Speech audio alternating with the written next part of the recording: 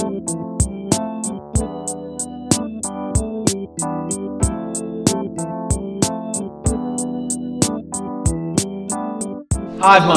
episode 2. You know what it is. We got Nick from Equipment in here. And this segment is called Under the Influences. So we're going to start this one off a little bit differently because you are an indie rocker. By all accounts, I would say indie rocker. It's fair. Okay. I identify. We're going to have you clear up some indie rock debates for us.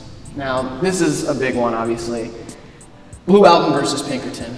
What's your take? This is really tough. Personally, I would say Pinkerton has influenced me more, but is Blue a more polished and just hookier beast probably, but I don't know. They shine in their own ways, and I think it's unnatural to rank the two. That's cool, but I mean you have to pick one. Okay, fine. Yeah. Let me think. You know what? I think I'd have to say Blue. All right, Blue it is. Second, EXO versus Either Or versus Figure 8 versus Elliott Smith versus Roman Candle. The answer is Either Or. Okay. It's probably my favorite record of all time, TBH. Really? Yeah. Wow. I like all of it, but I've definitely sided more with his lo-fi stripped back sound than his future EXO, Figure 8, From Basement on a Hill, that kind of stuff. I don't know why. I like his delivery, his songwriting. I think he was very raw and but just in the best way, What do you think about best Kendrick album? Good Kid versus To Pimp a Butterfly versus Damn. These are indie rock questions, by the way. Yeah, of course. Indie rock star Kendrick Lamar. You familiar? Right? Well, indie rock just means high art anyway, so yeah, that makes sense.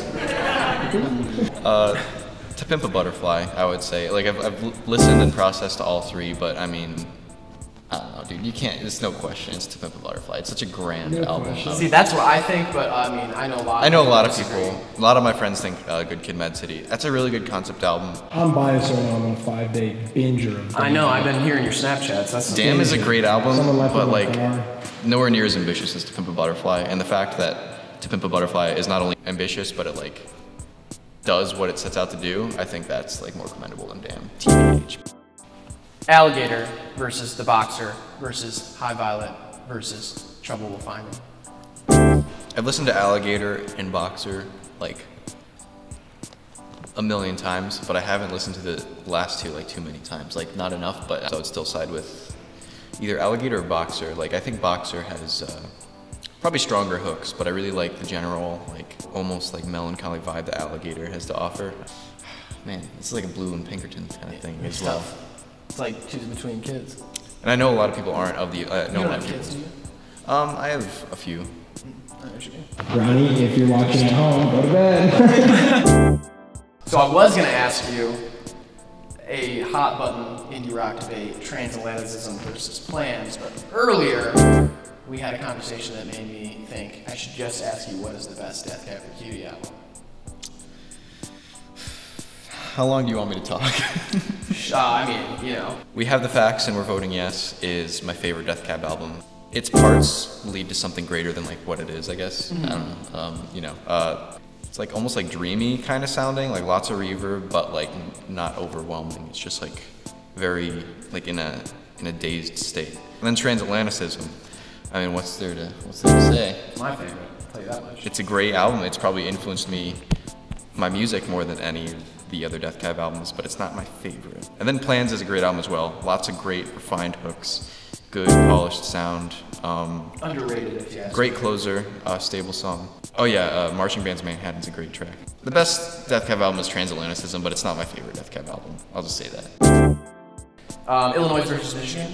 I'm a Michigan guy, personally. I saw you did a Twitter poll with this, I think. Yes, I was. Did Michigan win the poll and also win in your heart? Well, for me, I forgot about the poll before I decided on Michigan, but then the poll was also Michigan. I was surprised because Illinois is that's what most people think of when they think Sufjan. But Michigan, to me, I think is just it just reminds me of just spending time at a lake in Michigan, honestly. Yeah. It's just such the piano, all. Oh, for sure. For sure. The whole color scheme of the album, you can tell it's nature. So Nick, the people really want to know your thoughts on all-time versus O.J. Simpson versus The People.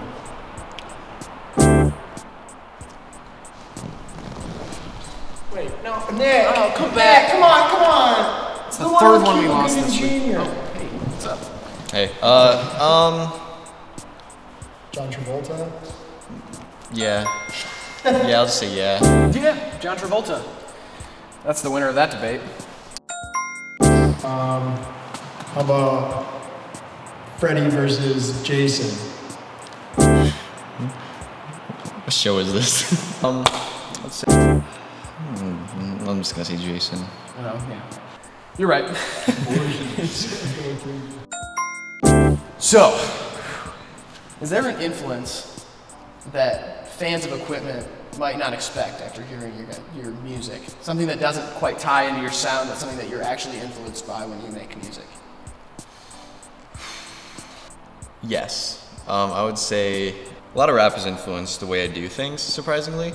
Like, Nas' Illmatic is like the way he like completely executes what he like strives out to do and like very concisely. I kind of strive for that level of like artistry and also like Death Grips, honestly. And like my music sounds literally nothing like Death Grips. So, yeah. You know, Nas is dating Nicki Minaj now? Really? Yeah, supposedly. How old? Never mind. How old is Nicki Minaj? Well, Nas was like 19 when Illmatic came out.